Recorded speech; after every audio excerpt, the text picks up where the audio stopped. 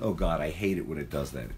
Anyway, I had started this live a couple minutes ago, and it started broadcasting sideways again, and that's a common mistake with the iPhone. Sometimes the tilt indicator doesn't pick up.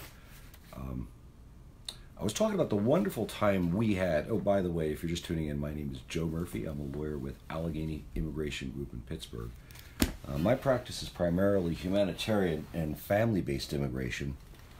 The telephone number at Allegheny Immigration Group is 412-586-4131.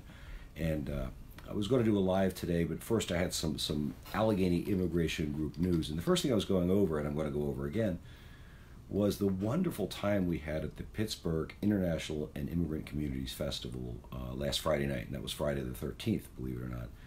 This is a couple times a year they have this festival. It's to foster community development and inclusiveness, but it was just a blast. It was a beautiful night. There was a bunch of amazing bands, Calypso, Caribbean, very strong African and Asian. It was an eclectic mix, but they were all fun, and people were dancing. There was a lot of vendors of international wares and very exotic and delicious foods.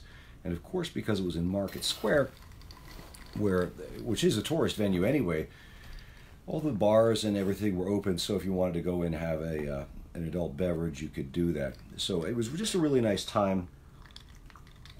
We were something of a non-traditional vendor in that we weren't selling anything. I mean, perhaps we were promoting our firm, but we were giving out a lot of immigration guides, literature, aids, things to help people with their immigration needs, things to explain stuff. And understanding, of course, can always go a long way toward cutting down fear factor and making it easier to learn things.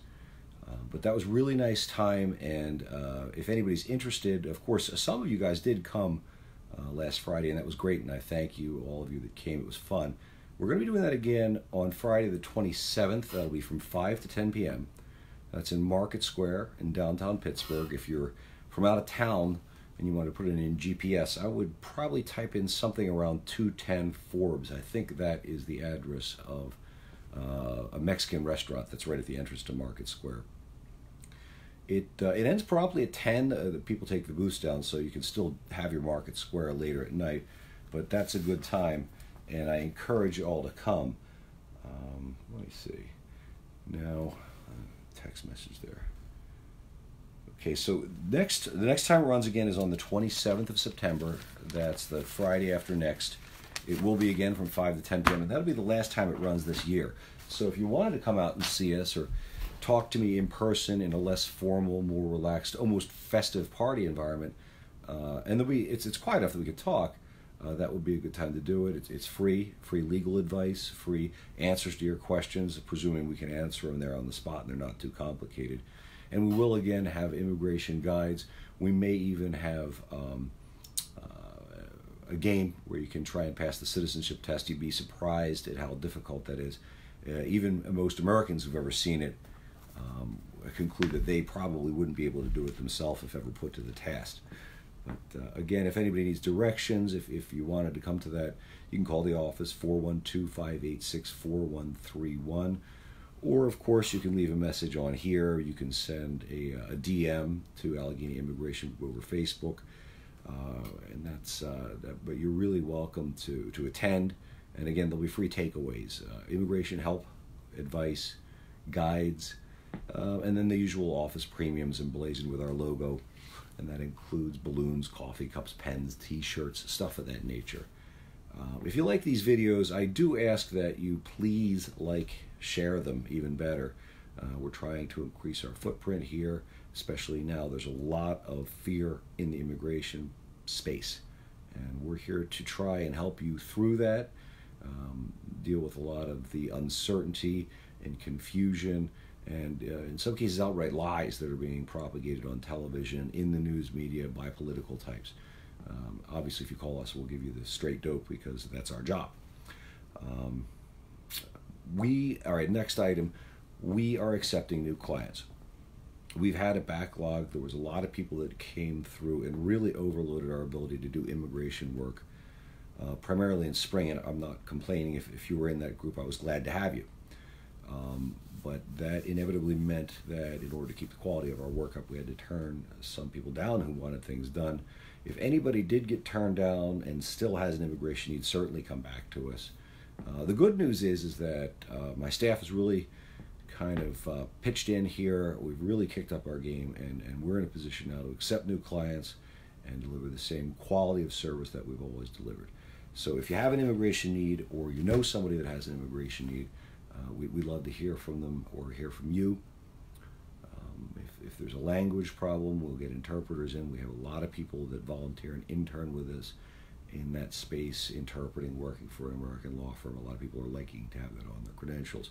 But we'll get someone who speaks to you in your language, and we will make sure you understand what's going on. And as always, we listen to you, we explain things to you, and we support you through the process, whatever that may be. Again, I ask that you like and share. If you want to call us, the number is 412-586-4131. We practice primarily humanitarian and family-based immigration, and that's all over Pennsylvania, West Virginia, Virginia, Maryland. We do some work in Minneapolis. We have a nice bunch of people in Seattle, and if you're watching, you know who you are. Hello. There's also some San Francisco work that's winding down now, but we're certainly happy to visit the city by the bay if you have needs out there, and we're familiar with the process and procedure out that way. Now let's see if there's anything else that's interesting of news. Again, my name is Joe Murphy. I'm an immigration lawyer with Allegheny Immigration Group in Pittsburgh. My practice is primarily family and humanitarian immigration. Our telephone number is 412-586-4131. We'd love to hear from you, even if it was just a question. We're not, unfortunately, the most aggressive of the billing outfits, so a lot of times it's easy to get us to give free help, and more often than not, we're happy to give it. All right, other news. There's been some requests lately for referrals to naturalization classes. I don't know, most of you are aware of it, but if you want to become a citizen, that process is called naturalizing. You're a naturalized citizen as opposed and that's not a second or separate class. So citizen is citizen is citizen. It doesn't matter how you got it. Some people get it through their parents. Some people get it through being born in the United States. And some people who neither have American parents nor were born in the United States can get their citizenship through what's called naturalization. And that's it can be a long process, but at the final stage of it, you have to go through what's called a naturalization test. And that requires that you demonstrate your ability to speak and understand and write and read the English language. And the most important and sometimes the most terrifying part is what's called the civics test. And the civics test are written questions about the United States, its history, how our government's organized, and things of that nature that, again, it's kind of fun. Most Americans, most natural-born Americans who are educated here can't pass it. So it's steep, especially for a foreigner. But I've had a couple clients come up for naturalization. It's always a fun time. I go to the naturalization ceremonies. That's where they swear to support, defend, and uphold. And it is, I will tell you, if I ever get a chance to attend one, quite an emotional experience. It really, I mean, well, it's emotional for me. I get very choked up at that. I think it's a wonderful thing. Rich, new, vibrant people becoming Americans and joining our incredible experiment. But the thing is that test, as I said, is very difficult. It's very unusual knowledge even for Americans. And more than a few of my clients are coming up from naturalization now and are asking for help, like a prep class, becoming naturalized. There aren't many providers of naturalization prep classes in the Pittsburgh region. In fact, just the other day I did a search on the USCIS website for approved, they call it naturalization and assimilation classes. There's only one in the city of Pittsburgh, and the second nearest one's in Ohio. So there certainly is a shortage of availability of these classes. At this point, I mean, I'm not just going to start throwing classes. I'm a lawyer, not a teacher, but I certainly would be willing to organize and teach those classes if there was enough interest in that. So if you're watching this and you're getting ready for naturalization, you'd like to maybe attend a class, it could be even a small class, because I don't know how much demand there would be, but I'm asking for you to let me know right over this page by a DM or even a comment if there's an interest in having me or other people from my firm teach naturalization classes. And that would be going over the history of the United States, the structure of our government, and things of that nature with you to get you up to speed and get you over that all-important test. Now, let's see. Again, my name is Joe Murphy. I'm a lawyer with Allegheny Immigration Group in Pittsburgh, Pennsylvania. My practice is primarily family and humanitarian-based immigration. Our telephone number is 412-586-4131. And I'm talking now about the naturalization test and the naturalization classes. As I was just saying before I did my, repeating my name and phone number, there's been some inquiries of me, if anybody's interested in a naturalization class. People have been asking me, Joe, where can we get these classes? And there's not much available in Pittsburgh providing these. I know that USCIS even gives out grant money if people are willing to teach these classes, and I was just looking at some of that myself too. But more importantly, even without a grant, if there's enough interest in this, I'd be happy to teach that class. As an undergraduate, I was a political science major. I can do all 100 questions. But let's talk a little bit about that test, because for some or many of you who plan on staying long term, it's in the future. So it's 100 questions. There are 100 questions that they can ask you. And I have all the questions. I mean, I have the questions and the approved answers. I've already got them. So but they don't ask you 100 questions. They choose 10 at random. And out of those 10, you only have to get 6 correct. Once you got 6 correct, they stop the test. Obviously, if you were to get 5 wrong, they would stop the test then too, because you failed. Some of the questions are, it's divided up in categories. The first category is principles of democracy. The second is system of government. Let's see what else. I've got it right here in my hand. Let's see what the other categories are. Rights and responsibilities of citizenship, very important one. American history, colonial, recent, and that's divided up into parts. And integrated civics. So examples of questions on that test include how many amendments are there in the Constitution? And the answer to that, at least right now, is 27. Some other examples. Name one branch of the government, and they would accept any of the following: Congress, legislative, president, executive, courts, or judicial. That's actually only 3 branches. Those are just 2 different names for each branch. So Congress is the legislature, and they would accept either of those to describe our legislative branch of government. The president is the chief executive officer of the United States, so you could say president or executive, because he's the boss of the executive. And obviously courts and judiciary, those are the same thing for each other. Other questions, let's see, how many senators are there? There's 100. How long does a president serve for? 4 years. So these are the sorts of things that we would go through if you wanted a class, or even if you were one of our private clients and just wanted to go over it, we would help you with that. There's some other neat things about that test. There's 2 rules. I think one's called 50 and 20, and the other one's called 55-15. So if you're 50 years old or older and have lived in the United States for 20 years or more, you don't have to take the test. You only have to take the civics test. You don't have to take the reading, writing, speaking, and understanding English portion. And the same goes if you're 55 or older and have lived here for at least 15 years. And those are called the 50-20 and 55-15 rules. Those are exemptions from the English language requirement. Presumably, if you were of that age and had lived here for that long, you'd figured out how to get along, after 15 years. You'd figured out how to get along well enough on your own and didn't need further testing in that regard. Now, the actual civics test, and that's those 10 questions drawn from 100, of which you must get at least 6 right. there are exemptions possible there too, particularly medical exemptions.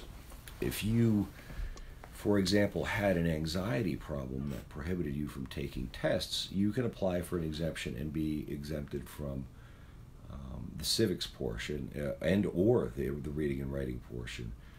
That certificate has to be issued by a medical doctor, that's an MD, a doctor of osteopathy, that's a DO, or a licensed clinical psychologist. So you can't get it from a social worker or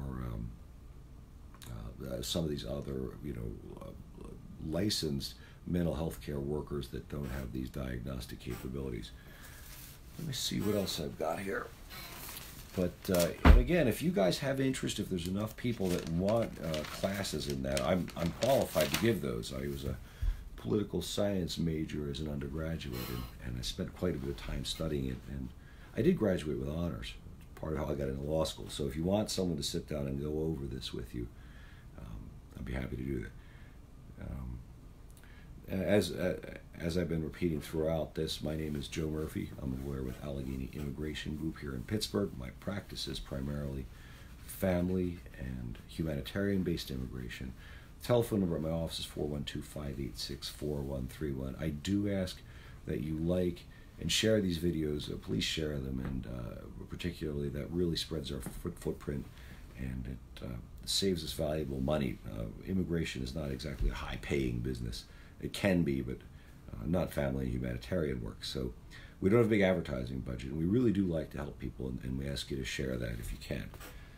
Now, talking about that, I do encourage you, if you yourself have an interest in the immigration space, or if someone you know or care about has an interest or concern in the immigration space, our Allegheny Immigration Group Facebook website is full of videos, kind of like this. This is more of a rap session in Allegheny Immigration Group news, but a lot of my videos have specific topics. There's one about how to do an asylum claim. There's one about the documents you'll need to prove immigration through marriage. Those are quite popular. These are more than just fluff, but they're certainly not an effort to teach you immigration law or put you through college, or although I doubt I could even do it in one of these short videos, teach you really everything you need to know about something. But they are, I think, very valuable to a lot of people to get the information, tips, pointers, things of that nature, even to share a way of understanding what's going on, and that's a lot of what I do in my work with clients. Those videos have been very popular. And again, what else was interesting? There was one about visas for crime victims. People were very interested in that. One about different visa types that exist and how you can get them.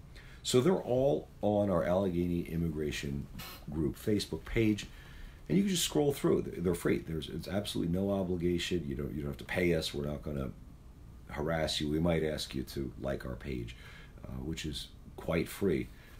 One of the most popular videos, and it's a topic that's very interesting right now, is the public charge rule. And now there's a separate video where I go into the new public charge rule in depth. And again, that's on the Facebook page, the Allegheny Immigration Group Facebook page. But it was in the news again today. Mayors all over the country are complaining about the public charge rule and the changes to the public charge rule. Mayors, including the mayor of this city, even as recently as this morning, are decrying the public charge rule. And in fact, the public charge rule, as it's been kind of reinterpreted recently, and is explained in my video about the public charge rule, is in a sense does favor wealthy people in immigration, and that's just a fact.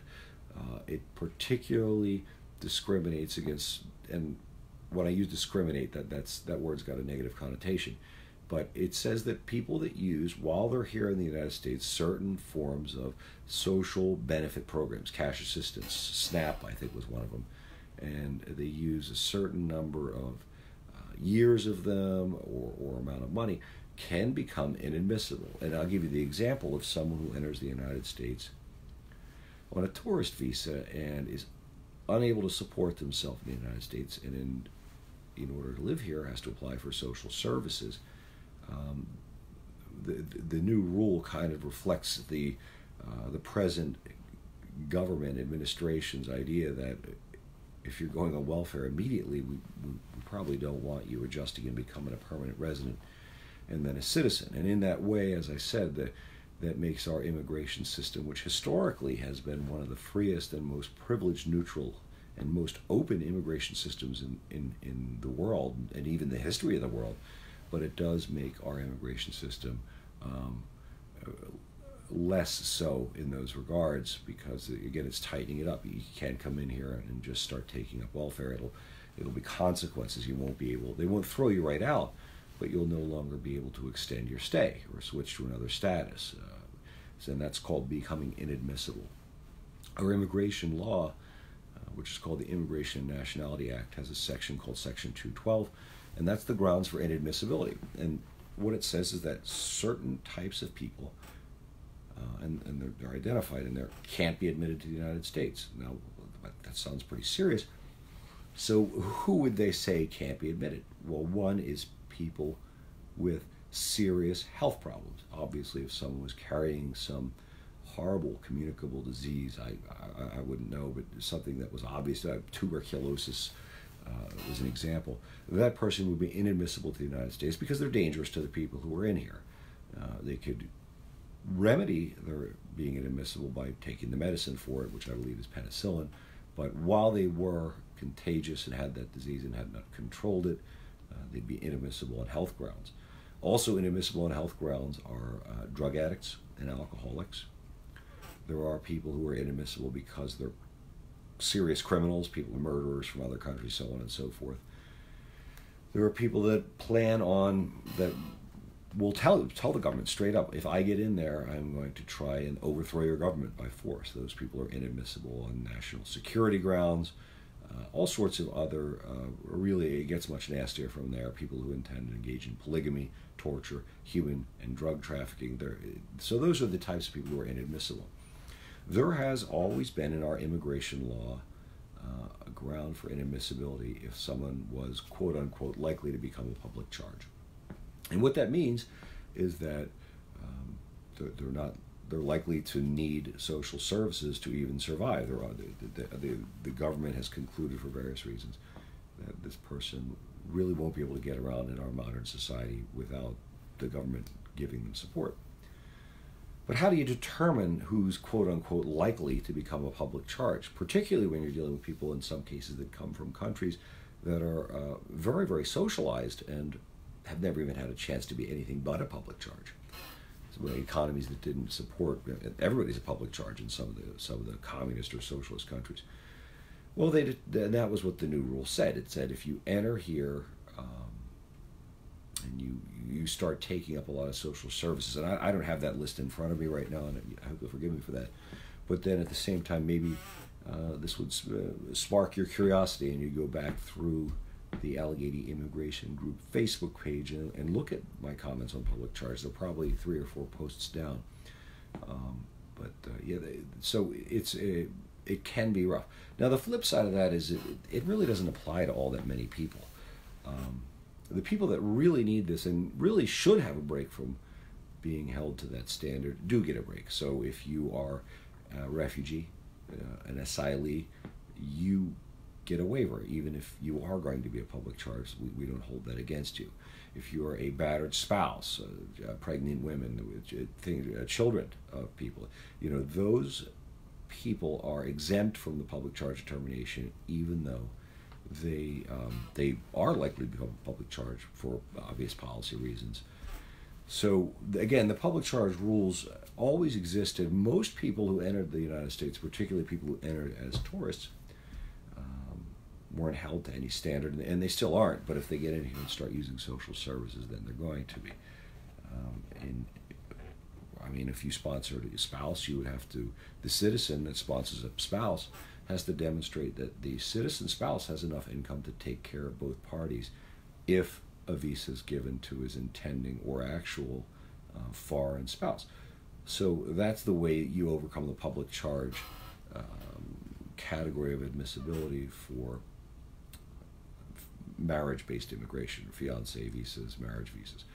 That is, the American citizen spouse is showing that they have enough money, and that is accepted. They also, believe it or not, sign a contract that if they stop having enough money and you do go on social services, that the government can sue them to recover any money given to the foreign spouse that does eventually need social services.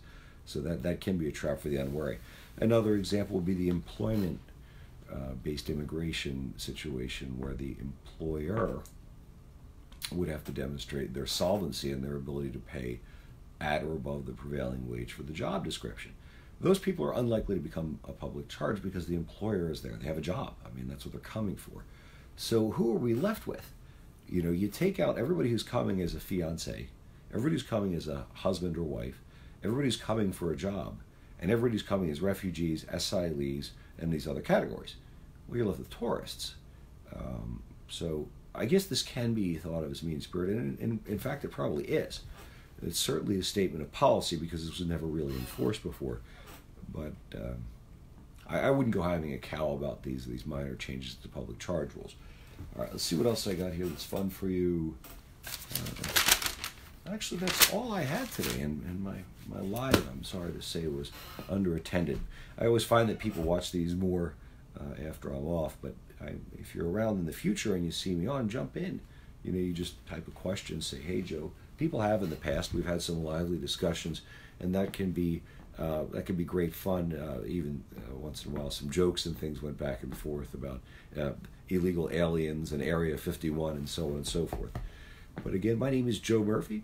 I'm a lawyer with Allegheny Immigration Group in Pittsburgh, Pennsylvania. My practice is primarily family and humanitarian-based immigration. Telephone number of my office is 412-586-4131. As always, I ask that you share and like my videos. That's very valuable to us, and I think it will be valuable to your friends, particularly those who have immigration needs or who have loved ones with immigration needs. But I do thank you for tuning in. It's always fun doing these, and I do get a lot of neat feedback. So if you missed the live and you're watching this later, feel free to ask a question anyway, because I'll get it and I'll try and answer it.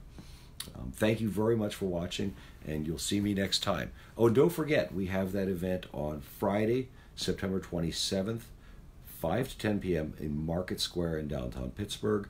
If you're from out of town, I give people the address of the Mexican restaurant in there. I think it's at Chipotle, and that I believe is 210 Forbes. So if you put that 210 Forbes, Forbes Avenue in Pittsburgh, that should get you there on GPS. And if you want directions, you can just call our office, 412-586-4131. Thank you all. It was a pleasure doing this, and I hope to hear from you. Bye-bye.